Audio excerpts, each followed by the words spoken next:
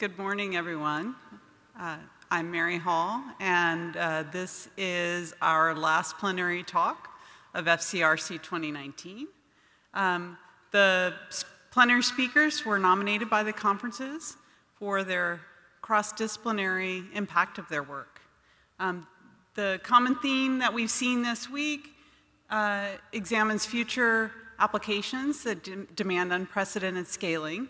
And today's talk is going to examine how scaling makes possible scientific discovery and some of the caveats about how to adapt applications to new architectures. Today's speaker is Erik Lindahl. He's a professor of biophysics at Stockholm University and a professor of theoretical biophysics at the Royal Institute of Technology. He leads GROMACS, which is an international molecular dynamic simulation project for which he's received several awards. And he also chairs the PRACE Steering Committee. And so with that, I'll introduce Erik Lindahl.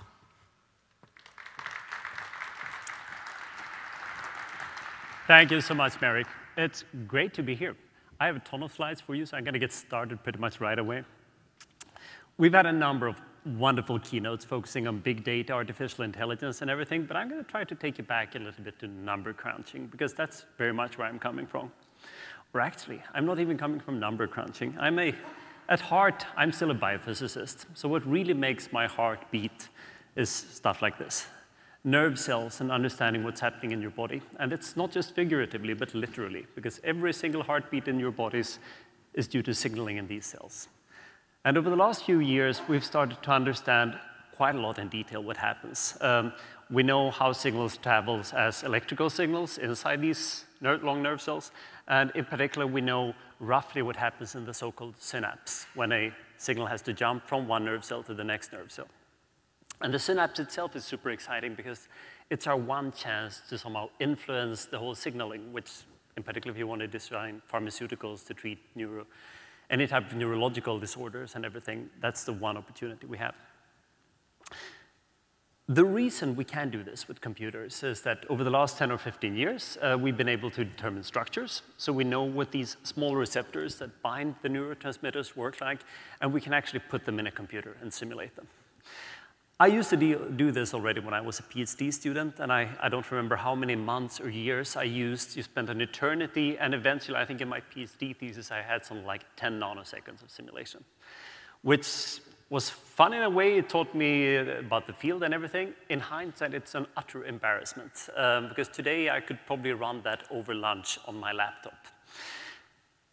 On the other hand, that also says something about what we can do with current supercomputers and how much biology and chemistry we can do.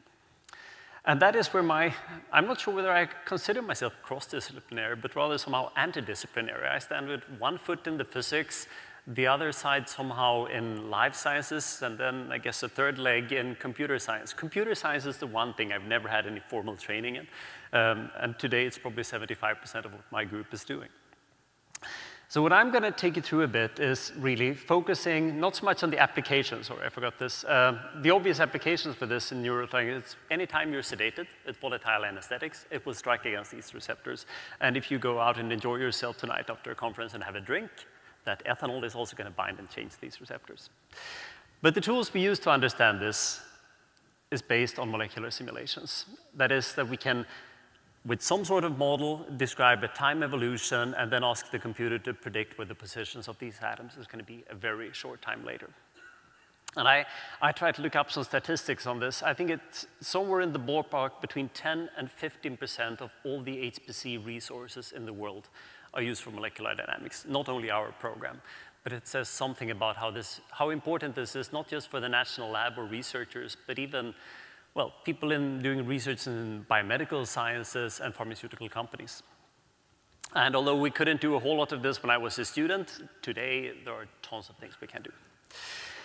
So I'm going to tell you two stories here. I'm going to give you a little bit of an example of how these applications have evolved, where we're coming from. Once upon a long time ago, I was sitting as a PhD student in my advisor's lab and running this on a single-deck alpha workstation.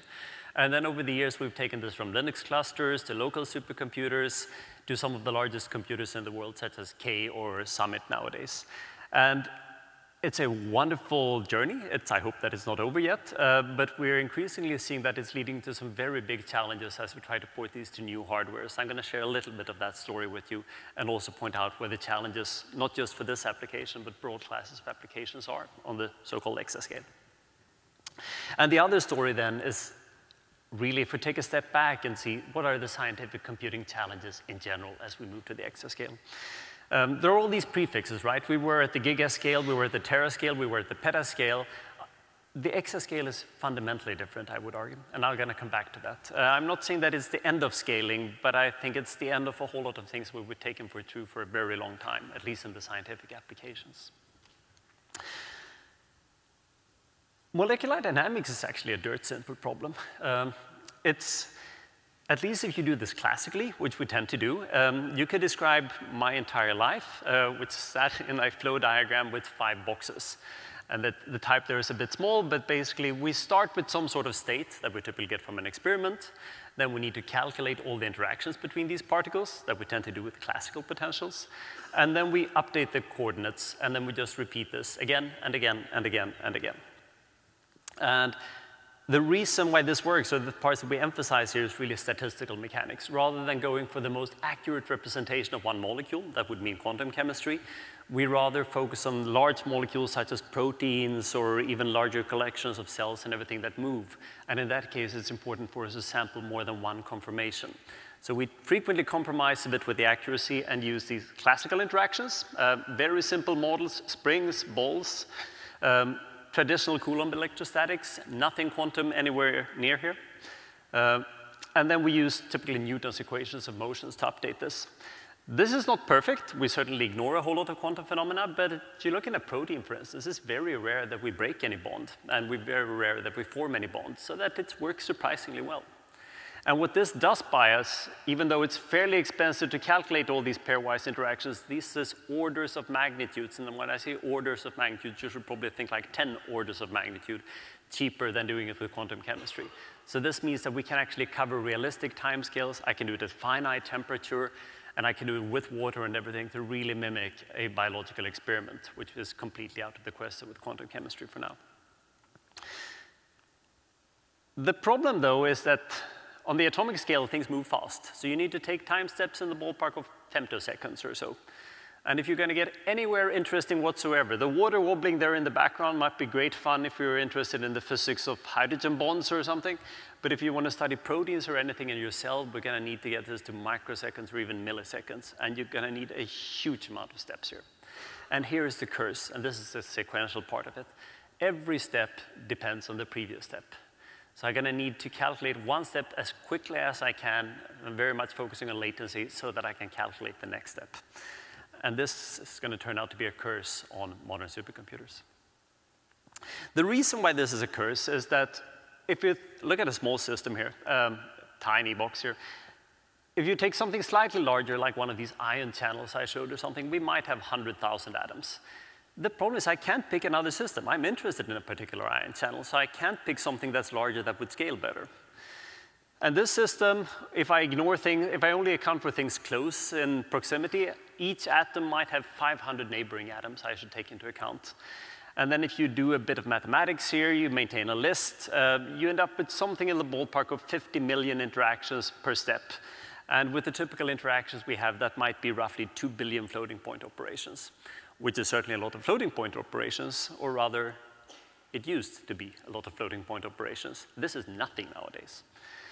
So the problem here really is that I hardly have enough floating point operations. What you see here out here is our kernel, and it's very simple, because this is where we spend 90% of the time calculating 1 over the square root of a squared distance, so I get 1 over r to calculate Coulomb's law. It's embarrassing what fraction of my career I spent just trying to optimize that function.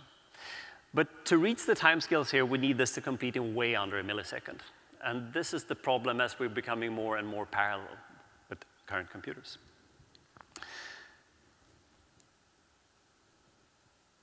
So why don't we scale up the system? Well, scaling up the system would certainly enable me to scale better, right? But I wouldn't necessarily reach longer timescales. And when it comes to the biology here, the problem is as long as I'm stuck on femtoseconds or picosecond scale, I'm doing physics. I might be able to get some sort of chemistry when I move down to nanoseconds or something, but to really understand motions in these molecules, understanding what's happening when you're having that drink, we need to reach at least something like a microsecond, ideally a microsecond per day. We're not quite there yet. If you want to get further, if you want to have some sort of predictive properties here, we probably need at least another order of magnitude. And if biochemists are going to trust computers to replace their experiments, we probably need another order of magnitude above that. And the green part down here, that's the pipe dream. That's likely not going to happen. Why is that not going to happen? It's an iterative algorithm. And the problem with these iterative algorithms, again, 400 microseconds per step, that's doable. It's hard, but it's doable. 43 microseconds per step. I think that what I'm going to show you today will take us to 40 microseconds per step. But here it starts to become really difficult. At 400 nanoseconds per step, this is probably just a number to you, but in 400 nanoseconds, light does not even travel 100 meters. And if you're then going to communicate like 20 or 30 times, just start counting the length of those InfiniBand cables and everything. Even if my code did not take any time whatsoever to run, even the hardware was perfect, there is simply not enough there's not enough time for the light to travel as far as we would like to communicate. So no matter how good we are here, no matter how much work, within a few orders here, we're going to hit some very hard walls in terms of physics that is going to make it impossible to scale further. And if we would hope to scale up to a Zetascale machine, that's simply not going to work. If you look at what these algorithms do, and I so don't expect to look at the details here, it turns out that that simple flow chart is way too simplistic. So to optimize things, you tend to separate things that are independent and everything, and it turns out you end up with a ton of small communications. So in this, every red item here is a communication, and if we do it in a flow chart here, every single small gray arrow here is communication. So we might have 10 or 20 communication steps in every step. And remember, those steps should take less than a millisecond. So that we're way down in the hundreds of, tens of microseconds per communication event or something, which is getting tough because networks are not improving at all quite as fast as computers. So what do we do about this? Well, GPU acceleration. This is actually a real GPU that we have run GROMACS on. There was a poor PhD student at Stanford of Pat Hanrahan's, Ian Buck. When I was a postdoc at Stanford at the time, we came up with this idea that maybe, just maybe, we can run number crunching codes on GPUs. And this poor student spent 9 months porting all my kernels to these GPUs.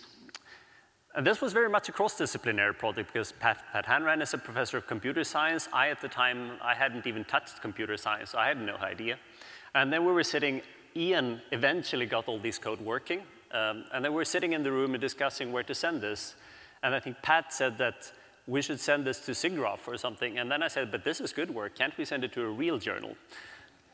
Which, again, since then I've kind of learned that conferences are more important than journals in computing science. But that's one of the fun aspects of being cross-disciplinary. This poor student, these kernels never appeared in GROMACS because they worked, but they were a factor 20 slower than running on the CPU. But this poor student got a decent job anyway because he's now vice president at NVIDIA, responsible for all CUDA and acceleration. And the reason why GPUs are tempting is that if CPUs are parallel, every small green dot here is a functional unit. And this is an old GPU. Actually, this is also an old GPU because they keep updating them so frequently. So it's pointless to update this slide because you can't even see the individual green dots here anymore. There are like 6,000 computing units, or whatever you call them, processor elements or something, on a single GPU. And these you can buy for $499, which is pretty tough competition.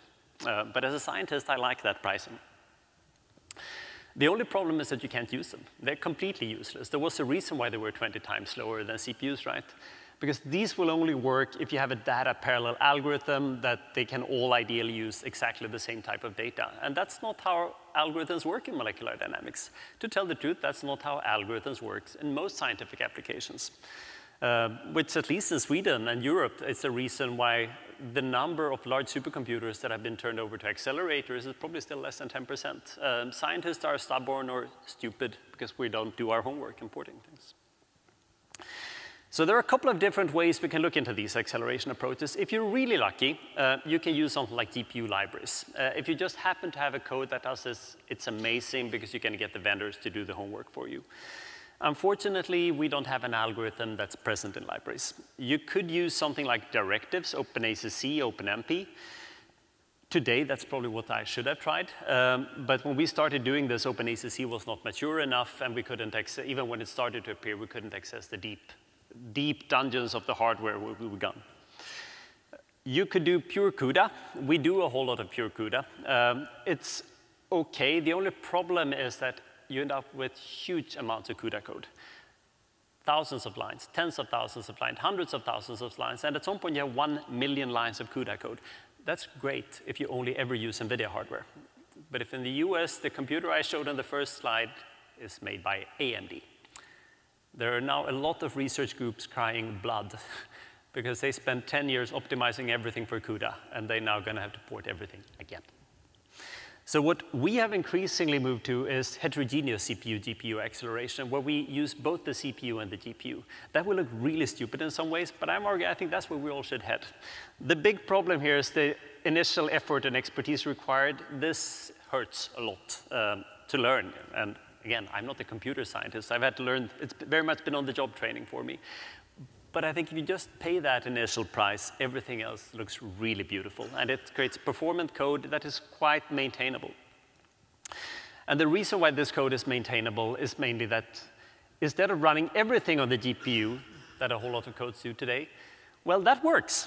The only problem is that it also limits you a bit. If you're only going to run things on one GPU and can then just use parameter scanning or some training where you have lots of GPUs do training or inference in parallel, then it works great.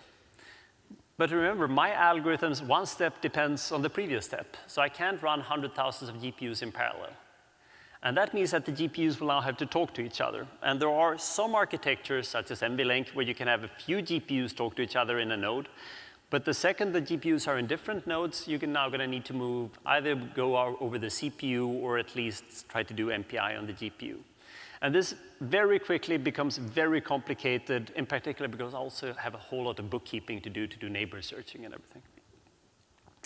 So what we have increasingly done instead is try to stay a bit on the CPU. So we use something like OpenMP on the CPU. We'll do the CPU, do all the complicated bookkeeping, anything that has to do with random memory accesses, where we can do every single trick we want. Trick is a dangerous word in climate science, at least nowadays. But for us, these tricks are usually smart algorithms. That means that we can do fewer floating point operations. And then we just offload the most expensive part to a GPU. That works very well if we accelerate the CPU, and then we just run either CUDA or OpenCL on the accelerator devices. We can have a node with 2 GPUs. That works perfectly fine. They typically have 2 sockets. Or I can, of course, also decide to overload the GPUs, overload the CPUs, or start to parallelize not just between 3 or 9, but say even 100 nodes this way. This is going to be a challenge, because for everything I'm going to need to do here, this GPU will have to communicate to that CPU will have to send a message to the next node, and then the next node will have to communicate to the GPU. But if the hardware is fast enough, this just might work. This is somehow called the easy programming model when NVIDIA presents it. If this is the easy one, I'm very happy they didn't pick the difficult one. So what we started to do first, together with Ian Buck and others, is just look at these algorithms. And I'm going to show you a bunch of these flowcharts. Don't worry about the details. But typically, we have one CPU thread here and one GPU thread here. So part of the work we do in the CPU, and then we do a bunch of communication steps. But here in the middle, we have the traditional compute part, actually. The laser is wearing out here. So in the middle, you have the traditional compute-bound part. And in this algorithms, we know our algorithms so well, so I could have guessed this without any profiling. It's all these Coulomb and van der Waals interactions where we're calculating interactions between atoms that are just close in space. Those are reasonably easy to offload to the GPU. We send things over to the GPU as quickly as we can. The GPU does its job. In the meantime, though, the CPU doesn't necessarily have to be idle, because we can let the CPU do some of the cheaper computations. And then we just hope to get the GPU work back in time. And when we first started doing this, we were so disappointed because the GPUs were so slow, so we always ended up waiting for the GPU. The other problem, though, is that, and I think this is the real challenge both for us and a whole lot of other codes, why we haven't moved more to accelerators, that scientists have been smart. I'm not talking about me, but the previous generation, that there is a wealth of amazing algorithms developed to optimize things for CPUs. And those are great algorithms, but remember, the algorithms are optimized for CPUs. So in any type of molecular simulations or non-bonded interactions, pairwise interactions, we tend to create lists of neighbors so that for each atom here, be it particle number 3 and 4, there is a list of what are the atoms that are close in space to atom number 3 or atom number 4. And in general, those will, of course, be different. There are also going to be different numbers of atoms close in space. But atom 9 is in all 3 lists here. This works great on a CPU, because you look up an entry in this list, you compute the force, and then you write it back. On GPUs, not so much, because the problem here on the GPUs is that GPUs require many elements to do the same operation just on different types of data. But this is going to be complicated because they can't all write data to atom 9 at the same time here, because atom 9 here is going to have updates from all 3 of them. There are some tricks we could do that. We could, of course, create a gigantic matrix. If I have n atoms, this would be an n-square matrix. And then every single element of this matrix would be, say, 4 by 4 or 8 by 8 tile. And then I would literally calculate every single interaction against every single other interaction in the system. This is what you see in almost every beginner book of CUDA on showing how to accelerate things. It's an amazing way to get high floating point rates, and it's an absolutely horrible way to do simulations because it scales as n squared. Nobody would have been that stupid. That's why we came up with those, well, that's why Relay came up with those algorithms in the 1960s.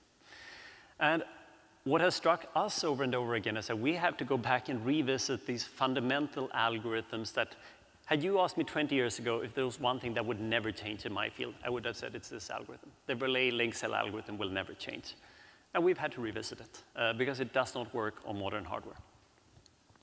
So what we ended up doing on modern hardware instead is that we had to come up with algorithms that were both fast, but they should both achieve high floating point rates on the GPU, but I don't want to throw out the baby with the water. I don't care about floating point rates. I care about simulation performance. So instead of doing the traditional approach here where we just grid things, the reason for gridding things is to come up with an n log n algorithm. And then you'd up with these grid cells that some grid cells might have 5 atoms, some might have 3, and some might have 4. And that is exactly this problem. Everything, I don't end up with tiles that are 4 by 4 or 8 by 8. So you can adjust these algorithms just so slightly by only grid things in 2 dimensions, and in the 3rd dimensions, we would then bin it so that I always have exactly 4 atoms per cell. So these cells are no longer going to be uniform and beautiful in space, but I don't really care. It works great anyway. So from my original molecules on the top left, I end up with some sort of completely artificial tetrahedra. And then if one atom in a tetrahedron interacts with another atom in another tetrahedron, the entire 2 tetrahedra interacts. So this means that I recover this 4 by 4 interaction in this case, but I only do that for the ones that are actually within range, which gets important if it's 100,000 or 1,000,000 atoms. So this again scales as n log n, but they will still work on GPUs. And when we first do this, you cry. Because I spent the vast majority of my career trying to remove floating point operations. There are an entire generation of scientists, at least those of you who are older know what I talk about, that the fastest floating point operation is a floating point operation we don't calculate. But the problem with these algorithms, we end up with a huge amount of floating point operations that are wasted. Everything that's purple there is a floating point operation that would have been better if I could have avoided. So I'm wasting 50% of everything I calculate. And this is where I would be so embarrassed that I would just put a brown paper bag over my head and resign. But the amazing thing is that GPUs are so fast that it's anyway a factor of 3 faster. And this is the other hard memory here, that again, I spent my entire career thinking that everything is limited by floating point operations. Forget about that. On GPUs, everything is memory. To first approximation, you have an infinite amount of floating point operations, which is very hard to learn. And I keep making that mistakes again and again, that I think we're floating point limited. But this worked quite well for us. The other neat thing is that when you do this things way with heterogeneous acceleration, we have very little architecture-specific code. I think it has grown a little bit since I made this slide, but we have something like 10 files that contain CUDA. And it's roughly 3,500 lines out of 3 million lines that are raw CUDA. And this worked so well, so there was even a company online that contacted us called, and helped us write OpenCL kernels. They did this kind of a pro bono thing, and probably to show that they're good at OpenCL. So now we have OpenCL acceleration too. So we're going to work on that AMD Frontier system when it comes online, and any other system that's going to come online the next year or two. So on the one hand, this makes us reasonably happy. There are a couple of reasons why I very much like heterogeneous acceleration. I'm going to try to convince you why this is the way to go. You could, of course, say that you should stick entirely to CPU, but that would be the same thing as in the 1980s, that you had these Intel processors. They did not have a floating point unit. You could, of course, emulate floating point if you absolutely needed it, but most Office apps didn't. Or you could say that you're only doing number crunching. You don't really only care about the floating point unit. That would be the 287 coprocessor. This is old chips. You could plug it in physically. But that's equally stupid, of course. Nobody would write a loop variable in a floating point. And since the last 30 years, every single modern processor has a floating point processor built in, of course, and not just one, probably 2 or even 4 units. And the way we see this is that you call them GPUs, accelerator, whatever. These are very much merging with processors. You're going to have processors that contain sets of latency-focused units, kind of like traditional CPUs, and other sets of units that are throughput-focused, that would be the accelerator-based ones today. But if you give this 10 years, they're going to be sitting on the same chip. There is no PCI Express bus between them and everything. And you should simply decide, you should send the integer units to the integer unit and the floating point to the floating point unit. And same thing with latency versus throughput-bound jobs. What this gives you in scientific applications is that rather than focusing entirely on the floating point, use the CPUs for all these complicated bookkeeping, these fancy neighbor searching algorithms I showed you and everything, or if you're going to do fancy parallelization.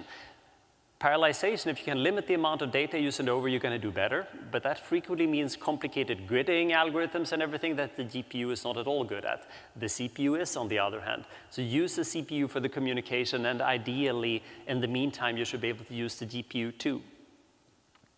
And the take-home message here is very much the bottom line here, that rather than seeing things as a GPU or CPU, a modern computer is a collection of devices. This actually holds for the CPU too. But think of you have a network device, maybe more network devices. You might have I/O devices. You have traditional CPU devices. You have accelerator devices. And ideally, you should try to use all of these to solve your problem as efficiently as possible, which initially is difficult, but long-term, it's frequently a help. The problem, though, what happens when we do it this way is that we very quickly run out of work. Remember, that is the opposite, as I said. Historically, we were always short of floating point operations. And what's happening now is that these accelerators are so darn fast that they run out of work. Because I send my work to them, and it's not even enough work to keep them busy. These are complicated plots, but what this basically means that I need something like 100,000 atoms for a GPU before the GPU is saturated. Otherwise, the amount of execution time I use per particle goes up. So this whole regime here to the left and the right-hand side basically shows that I'm not saturating the GPUs. And 100,000 atoms doesn't sound so bad until you realize that was the entire size of the systems I wanted to simulate. So I can't even use, I can use one system with one GPU instead of hundreds of them. And this is still limiting us entirely. We can't, to get strong scaling, I would need to get this down to 1,500 atoms or something, and we're nowhere near there yet. So we've become latency bound in the sense that the time the driver takes to issue the kernels on your accelerators is too long. Not for one GPU, mind you. For one GPU, it works fine. But if I want to use 1,000 GPUs, I simply run out of work. And that's, again, the curse of having spent 30 years removing work, floating point operations. I have some ideas. I'm going to show you how to solve this. We can come up with smarter ways of trying to hide the latencies. So again, if you have these flow charts and if you run in parallel, one thing that happens is that there are different types of work. I have some local work that's already present on my node. I don't need to wait for communication to do that. So I can let the GPU have 2 streams so that I first start to chunk along and do computation on locally available data while the CPU is doing communication to other nodes. The second that remote data is present, we have a non-local bonded interaction here. So what this basically gets a high priority signal sent, and then I immediately try to calculate all this data so I can send it back to where it came. And then while I'm waiting for communication, I can chew along and do my local data. This works quite well. We gain a factor of 2 on it, and this is what's required to get us below 1 millisecond. So with this, we're down to scaling to maybe only 10,000 atoms per accelerator device or something. But that still just means that we can go to 4 or 8 GPUs, which is not good enough. Sorry, yes, that's basically showing the remote data. And the problem here is really that we're bumping into Amdahl's law. I had heard of Amdahl's law, but it's one of these embarrassing things. You've heard of it, and then you keep forgetting it. So after 10 years, we're just banging our head against Amdahl's law, and you're not going to win that battle. One way or another, we need to push more work on the accelerator, because those same accelerators that were so slow that we were cursing them when we started, something happened, because now suddenly the accelerator is 10 times faster than the CPU. So the accelerator is always waiting for the CPU instead. And that means that we increasingly have to move more work to the accelerator, and more work to the accelerator, and more work to the accelerator. This does work. You can find other algorithms. This is an algorithm called PME that you use to do long-range interactions. I won't go into details on how we did it, but it works quite well to offload that into a third stream, and you can even do 4 streams here. And one advantage of having multiple streams is that I avoid doing them sequentially. It takes a while for each stream to start executing, but this way they can all start in parallel. And with this, we get another factor 2 or 3 speed up, which again, a factor 2 speed up doesn't sound amazing, but I used to say in my lab, whenever a new student came in, I used to mutter and say, well, if you can speed up my code by 2%, I will buy a bottle of champagne. I only did that once for the people doing GPU stuff. Because the problem, they come back and realize we didn't speed it up by 10%, we sped it up like a factor of 2. And then you wait a year, and then they sped it up by another factor of 2. And this is both horrible and beautiful in a way, because this is, of course, how science is supposed to work. We thought that we were at the limits of what the hardware could do, and then we have these students that are a factor of 4 smarter than we were. But then it comes the really hard thing. If there was one thing I know well, it's how to program a CPU. I think I wrote 700,000 lines of x86 assembly when I was a PhD student. If you haven't done that, do it at some point, because it's a great way of learning what a computer looks like. Once you've done that, don't do it again, because it creates completely horrible code that is unmaintainable. And for a long time, there was a pride in my life that I was better at scheduling register allocation than the compiler. And then the compiler was equally good. And then the compiler became better at me at scheduling registers. And then I'm not going to look through 700,000 lines of code and try to reschedule my registers because there are now more registers available. Then we ditched that and went back to the compiler. But still, on the CPU, we should just avoiding floating point calculations, right? Well, it's not so easy, because a modern CPU does not look like a CPU used to do when I was young. Even a single core on a modern CPU, it's full of all these complicated devices and units. But even any normal, and now we're talking about laptop devices, they will have at least 2, if not 3, heavy floating point units. These floating point units can handle not just one instruction, but they have this single instruction, multiple data. So they can issue one instruction that operates on 4, 8, or 16 floating point numbers. That's a lot of floating point operations for one, like 64 flops in single precision, maybe. But that's in one core. Even a last generation Skylake, they have like maybe 32 cores per chip, and then you have 2 such chips per node. So that would mean roughly 4,000 floating point operations per cycle per node.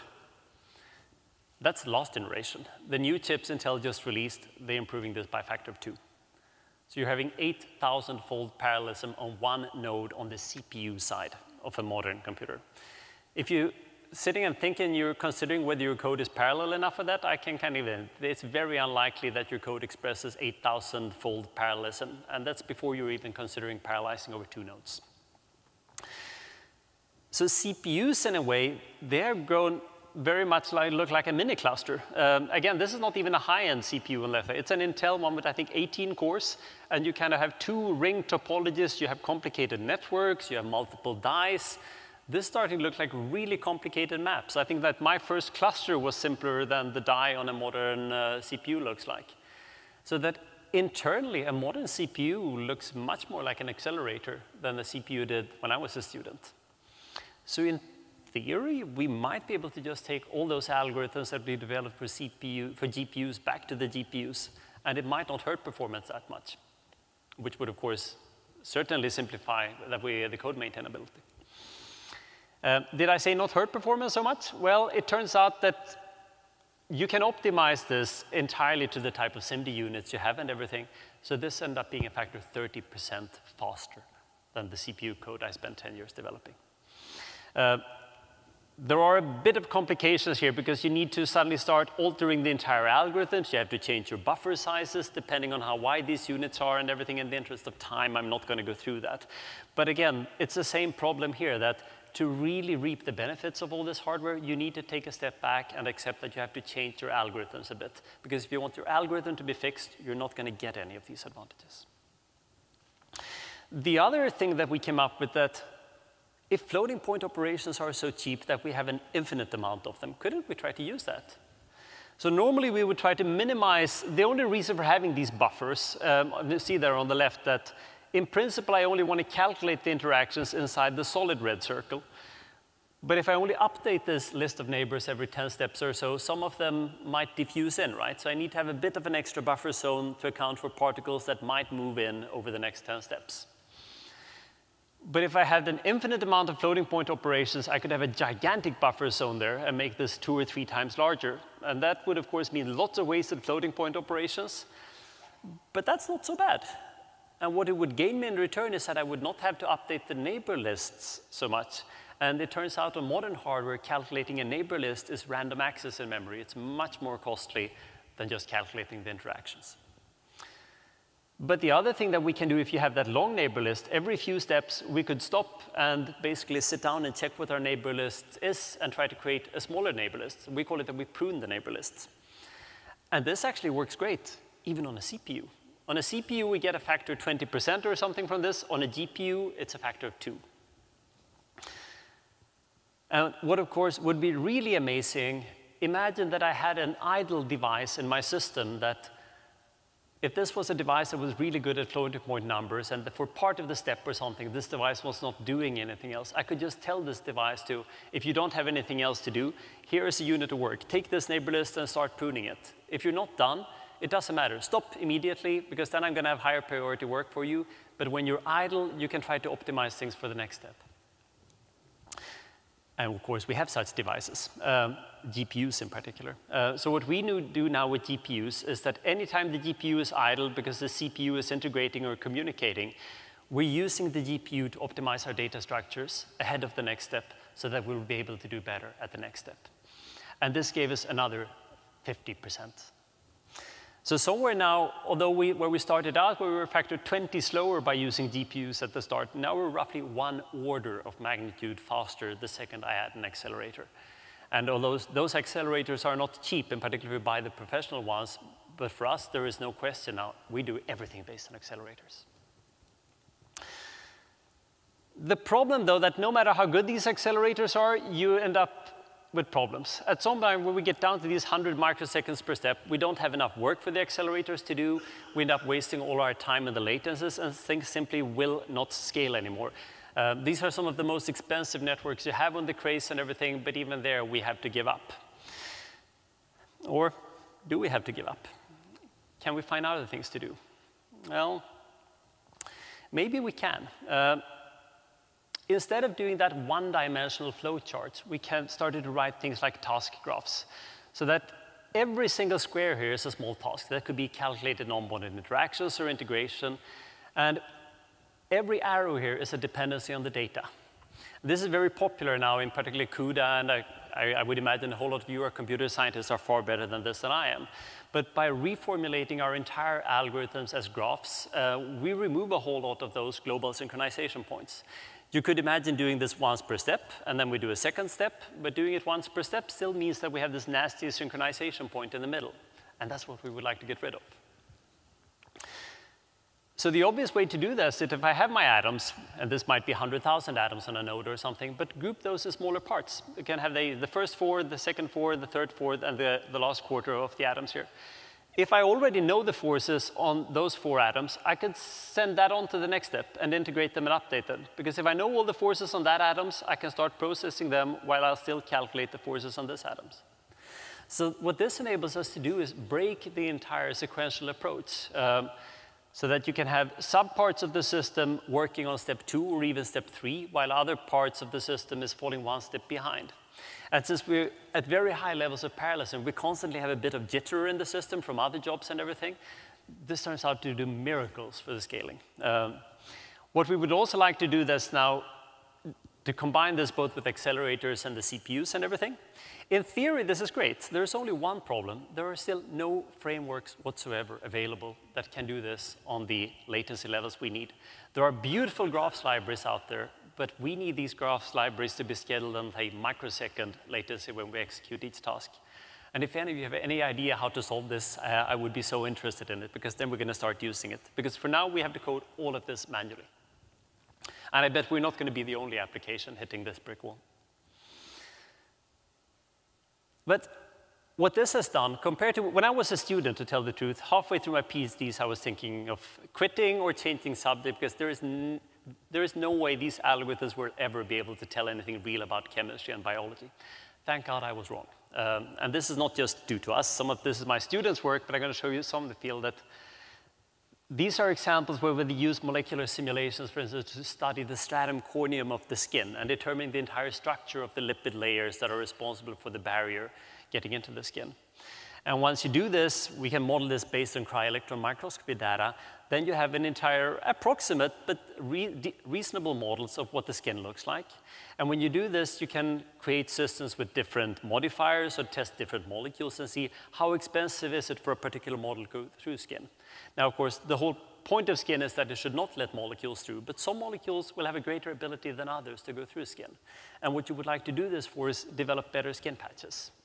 So if you're in drug design and everything, if you are designing a drug, by far the best drug is that you can deliver it through a transdermal patch, because you don't need needles, it's cheap, the patient won't be bothered, and it's actually a low continuous dose that is better in every single way. The only problem is that there's less than 1 in a million chemicals that will do that spontaneously. So these are the 2 students of mine behind this. They actually went on to start a small company where they're now trying to sell this as consultancy service and optimizing compositions of these patches and everything so that they can predict what chemicals will be suitable to form transdermal patches. And I'm in shock and awe that it works. People are using simulations to study things like cellulose and lignin that is super important for, say, biofuels and everything, and understanding if you have nanocellulose. Sweden in particular, we have a whole lot of forest industry, and this is super important for them.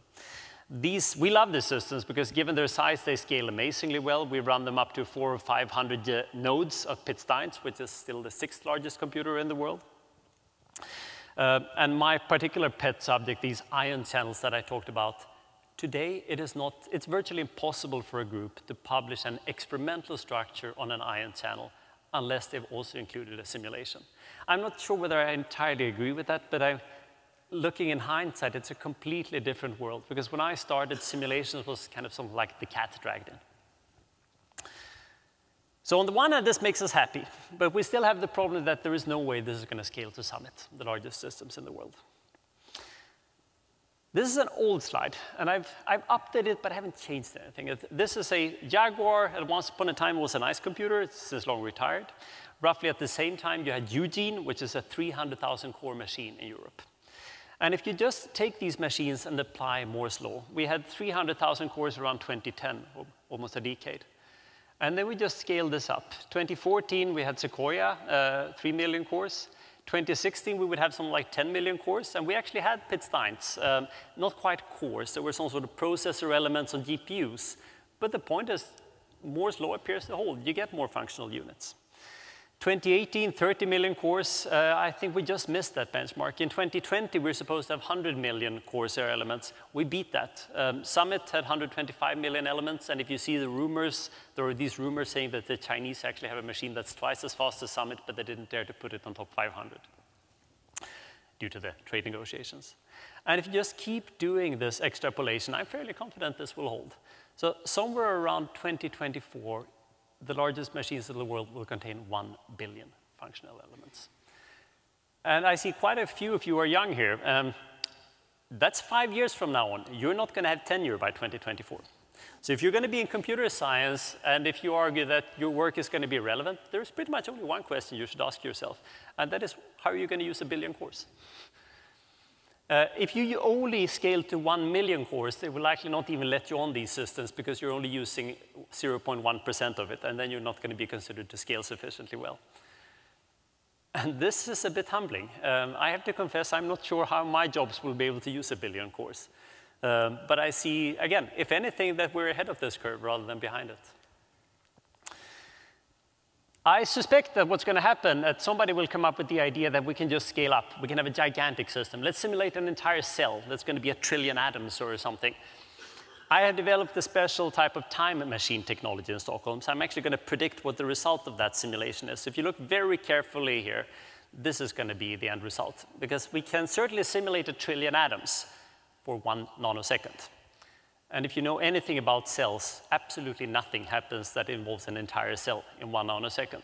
So the end result is going to look exactly the same as the starting confirmation, but I bet it's going to be on the cover of a glossy journal in 5 or 10 years. But if you're actually interested in science, that's pointless. We need to take these small systems and get them to cover longer scales in time instead. And at the same time, that's the speed of light. We can't get them to do that.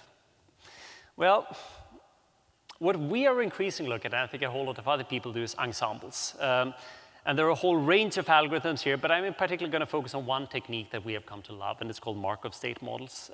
Because it's not just brute force embarrassing parallelism that we certainly could do too in many cases. So if you look at a small protein moving, this is the villain headpiece. This was the largest simulation. In 1998, the first microsecond simulation was done in this protein by using the largest supercomputer in the US for 3 months, the entire machine. It's a tour de force result. But even this so-called native state, you see that it's moving around a bit and adopting slightly different conformations. That's natural. It's room temperature, so it should do that.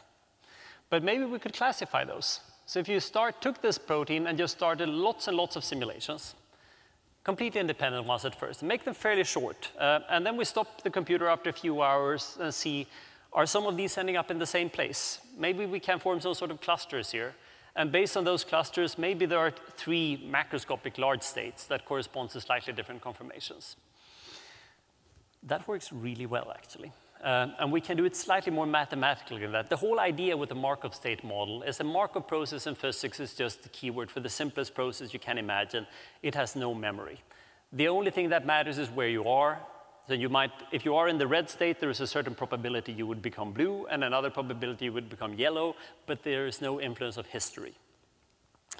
So if that works, if you are in a state here, we could say, what is the probability that I will stay in that state, or what's the probability that I will go over to another state, and then the probability of staying in that state, etc. Now, if we continue that, at some point I have lots of transitions between red and yellow, and if I continue these simulations, at some point I might identify a new state, the green one. And then I will be able to calculate the transition probabilities to the green, because I now can choose to start lots of simulations from the green and red states. At some point, I will find a white state here, and then I can choose to emphasize white, green, and yellow in other simulations. So it's no longer brute force. I can choose to bias my simulations to be in the outskirts of what I've sampled this far. And as I continue here, I'm not going to draw 10,000 of these, but this works remarkably well. And here the scaling is not 100%. The scaling we get for these for small systems is typically 200 to 300%. Because I'm not doing brute force. I'm focusing my sampling on the parts of phase space that I've not yet sampled. And what this really gets me is not just a beautiful movie of where the protein is moving, but I literally get the entire landscape, I get the entire kinetics, I get what is the probability that if the molecule is in a specific state, the probability that it will end up in another state a short while later. We have done that. And remember, this is the same protein, the villain headpiece, that scaled, I think it was to 256 cores in 1998. You can take a super small protein like this, but because I run many simulations here, I can run, say, 200 or 300 independent simulations and easily use a few thousand cores, 5,000 or 6,000. And these simulations, they're short. They're going to complete in 4 hours.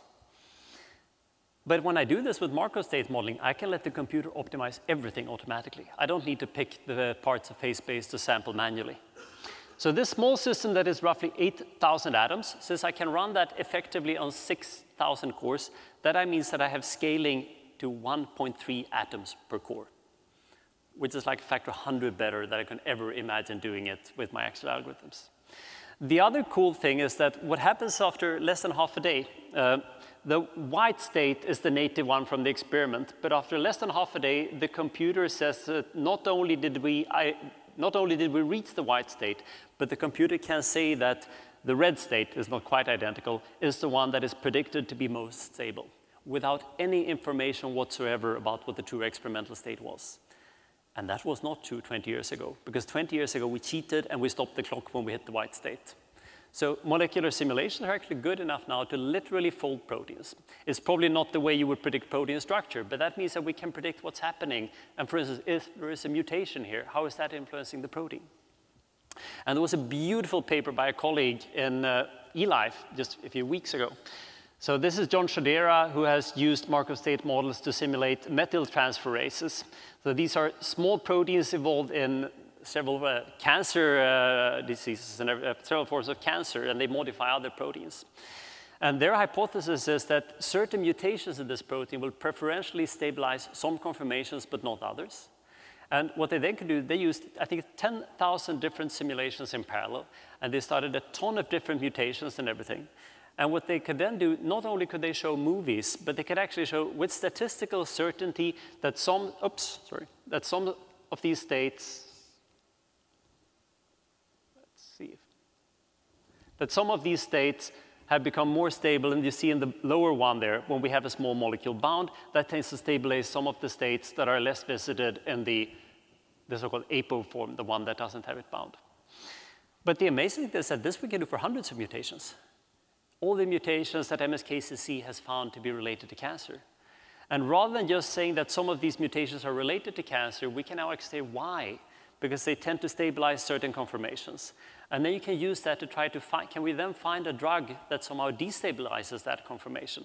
So rather than just using simulations as some sort of post-prediction that we can understand things that are already known in experiments, we're actually having simulations predict not just structures of molecules, but their entire kinetics and how they move. And I'm so super impressed with this. The other cool thing is that they're using machine learning to identify how they should build these models and everything. And the timescales they cover here is several milliseconds. Even though the individual runs here, there's not a single individual run that is longer than 1 microsecond.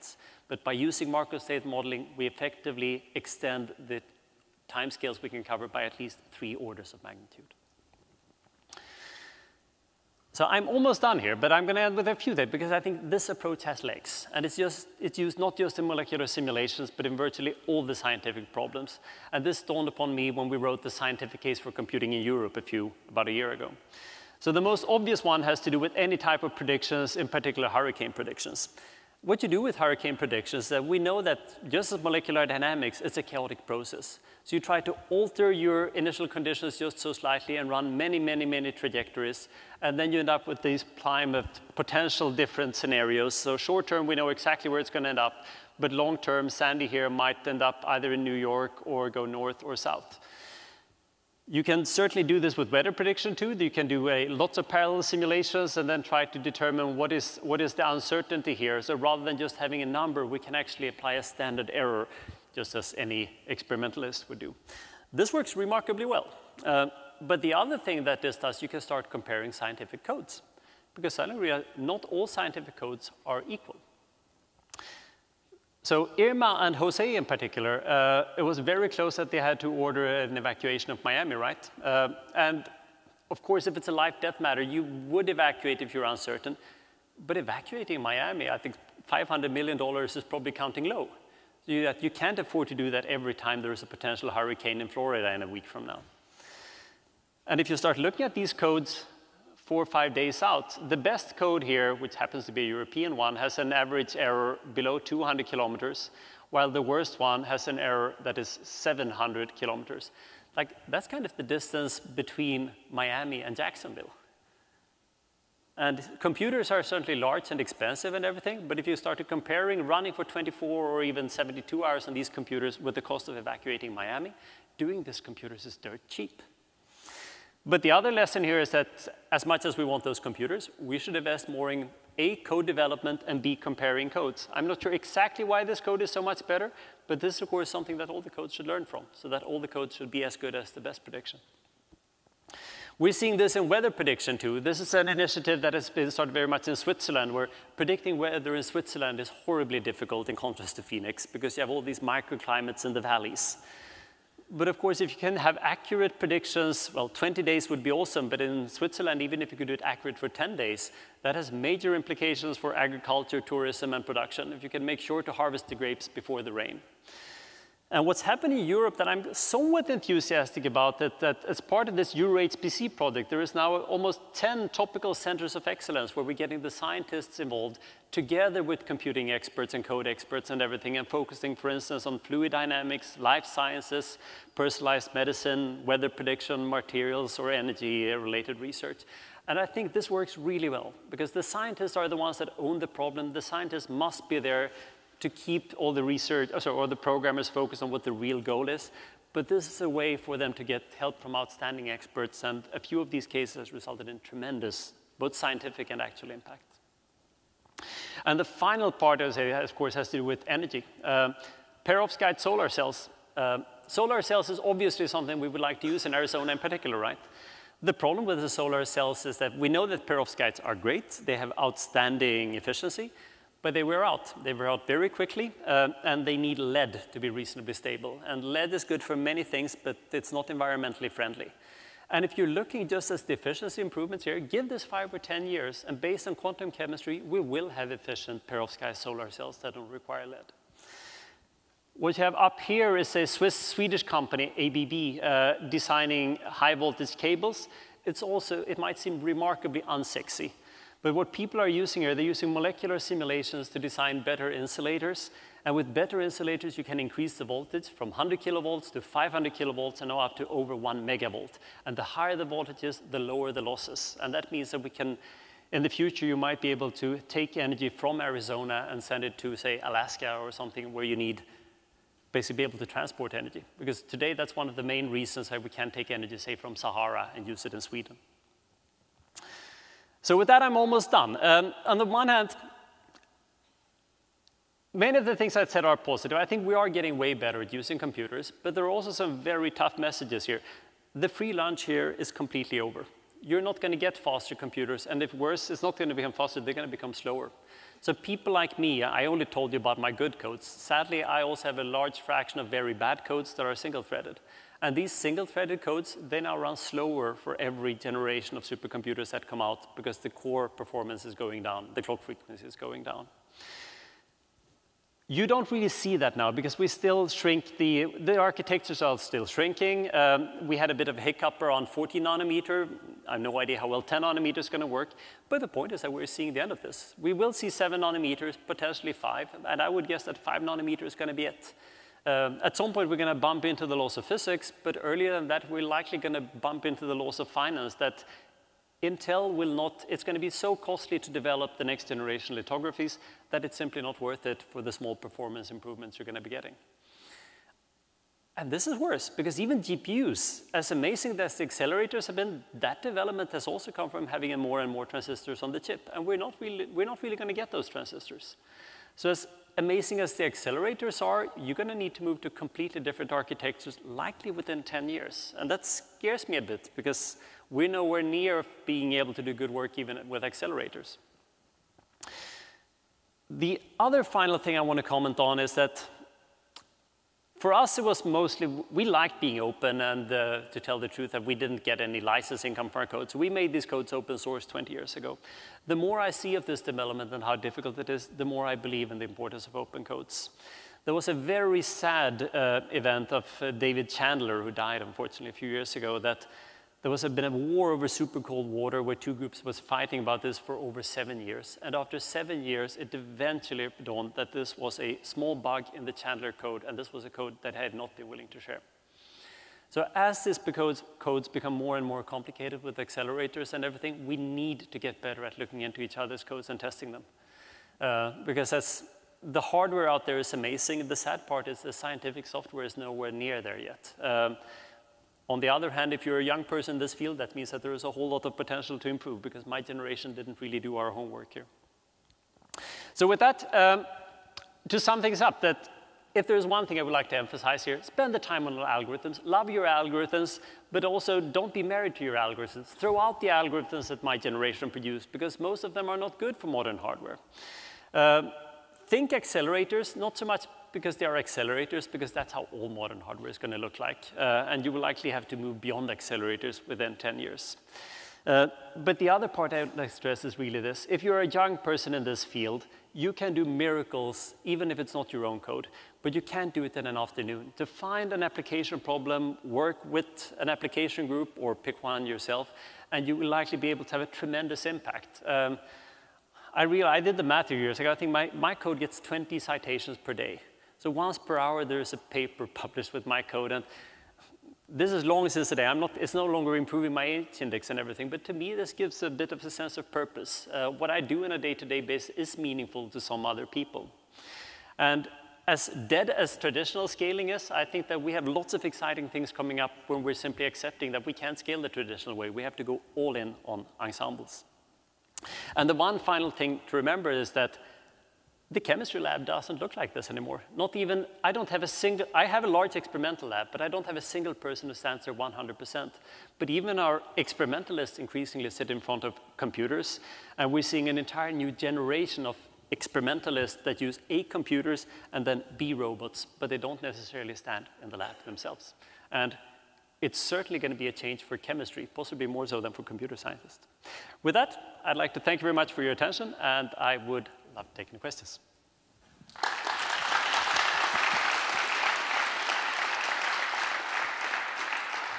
So we have time for 1 or 2 questions from the audience. Please come to the mic and say your name. Exascale, Georgia Tech. Erik, thanks for a great talk.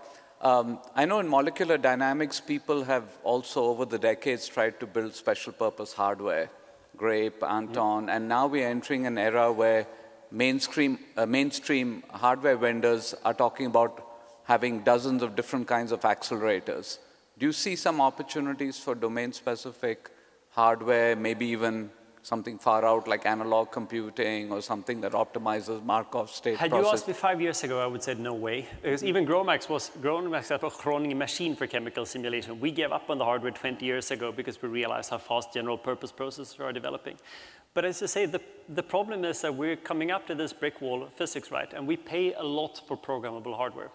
And Anton is very expensive, in particular to develop, but at some point, dedicated application-specific circuits will be able to go beyond the physical limits of programmable hardware. I don't think it's going to be something you have in every lab. It's too expensive and too limited because it also means your algorithm is encoded in the silicon, right? You can't change your algorithm if you have a smart idea.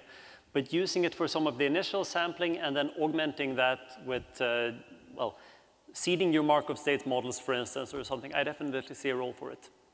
But it's going to be very expensive to develop. Thank you. Let's go ahead and thank Erik for his excellent talk.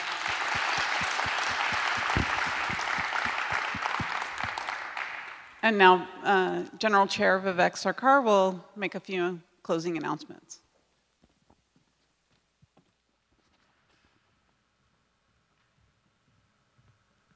So, good afternoon. Once again, I'm Vivek Sarkar from Georgia Tech, and I would like to just share some very brief closing remarks. It's hard to believe that it was only 5 days ago that we had the Turing lecture in this space by Jeff Hinton and Jan LeCun, because so much has happened since then. And there was a general high energy level throughout the conference that your participation has contributed to. I, for one, have taken away many topics that I want to share with my colleagues when I get back from the talks, even from Erik's talk today, and I hope your experience has been the same. So I would just really like to conclude by acknowledging the hard work of everyone, all the people who contributed to the success of FCRC, On Sunday, I was able to thank Donna Capo, who led the entire administration team.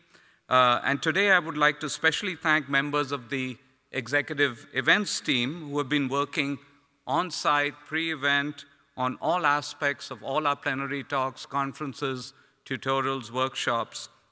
So they are Ashley Maroon, Brenda Ramirez, Reagan Robertson, Kristen Rothweiler, Rose Shapiro, Jill Scuba, Morgan Wick, and of course their fearless leader who's running things off stage, Shannon Killian. So let's give them a round of thanks.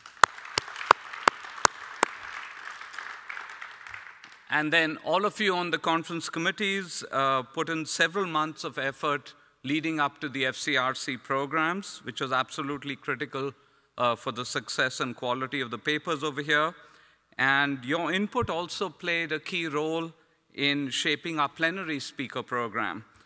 So on that note, I would also like to offer a big round of thanks to Mary Hall, our FCRC plenary speaker chair, for putting together an amazing lineup of these plenary talks. So thank you, Mary. She's there. And thanks to all the plenary speakers who accepted our invitations, and also to Jeff Hinton and Jan LeCun for picking FCRC as the venue for their Turing lecture. And finally, thanks to all of you for participating. Your participation is ultimately what makes the conference a success. So I hope you really enjoy the last set of sessions this afternoon. Safe travels back, and we look forward to a great FCRC get-together again in 2023. So thank you.